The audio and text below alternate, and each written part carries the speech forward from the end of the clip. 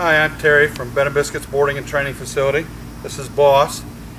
He's very, very stubborn, just the breed. I know I've talked to you about that already, but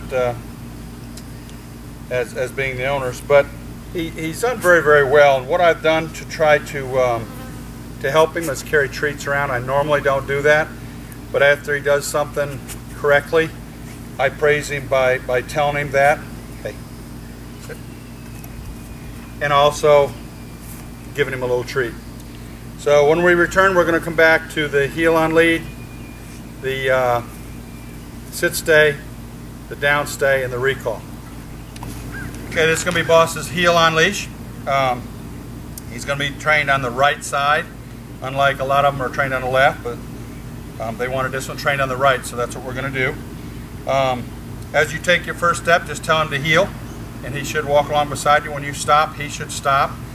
And right turn, left turn, he should be right with you. So let's see how he does. Ready, Boss? Come on, heel. Come on. Come on. Come on.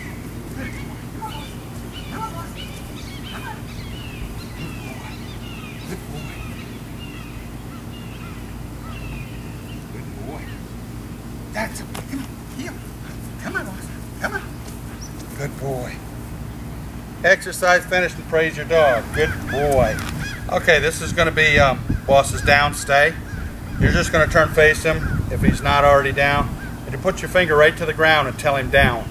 I tell him once or twice. If he doesn't listen, just gently pull him down by the leash where it's hooked to the collar, and he'll go right down.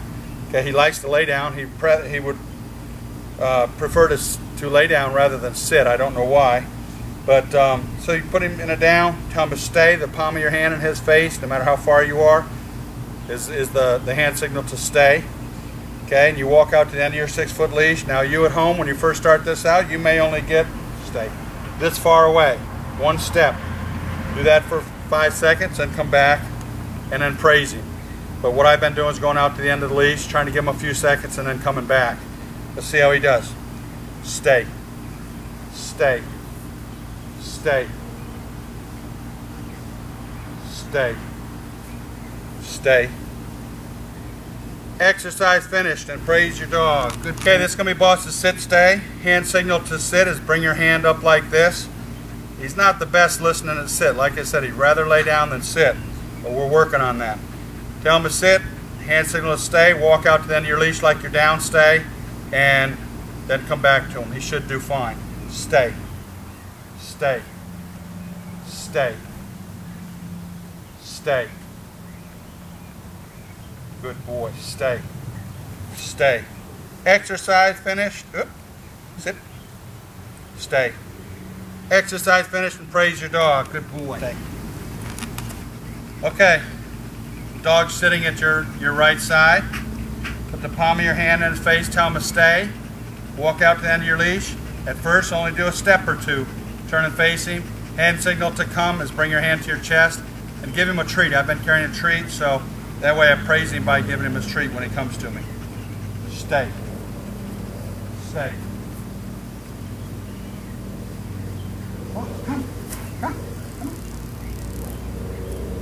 Good boy.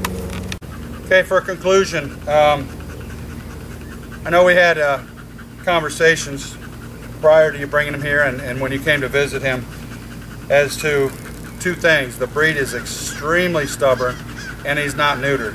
So he is learning much, much slower than the average that I have here.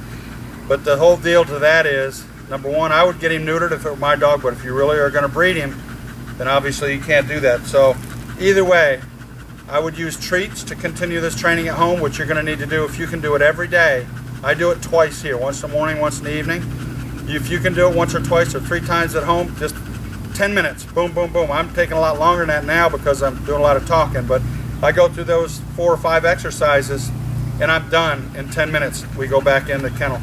I would use treats, be consistent, but be very, very strict. Don't let him get away with anything. And in time, he's already getting better and getting better. I couldn't get him to sit when he first got here.